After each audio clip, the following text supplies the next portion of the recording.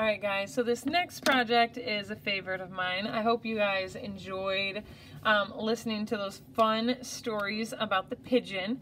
I actually found out about those stories a few years ago. My nieces had a birthday party and they requested a pigeon birthday cake, and I thought that was so odd.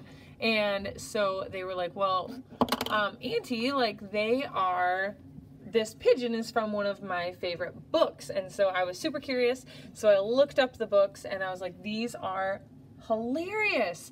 And I thought, well, I think we could draw pigeons like Mo Willems does. So that is what started this project. So from then on, I've done this cool pigeon project where we get to draw our own pigeon just like the one in the book. So go ahead and get a blank piece of paper, something to draw with, and follow along with me.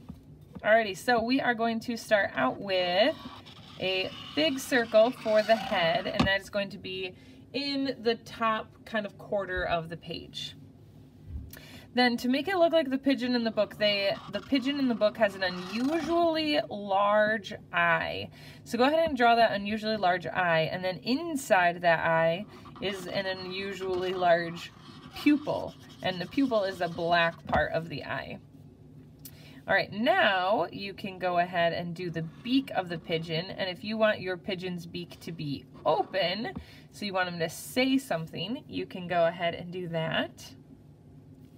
All right, then we are going to do two long straight lines coming down because the pigeon in the book has a long skinny neck.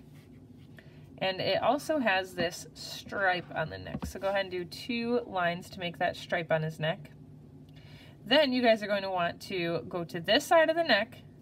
You're going to go down and around and back up, like a big bowl shape. Then you're going to want to take your line and connect it back to the neck. Then you're going to follow that same line again, go up and across, but you're going to stop. You're not going to connect it all the way back. And that's going to be his little wing. Then you just need to draw two straight lines going down. And then his 1, 2, 3 toes. And that's it. Easy peasy.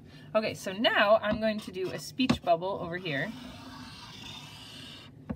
that says, please. And then I'm going to color it. And then that's all you guys have to do too. Here at school, we painted them with watercolors, but you guys can use whatever you have at home to go ahead and add the color to our pigeons today. And then when you are done coloring them, make sure you color the whole paper. Go ahead and take a picture and send it to me. I can't wait to see what you guys create.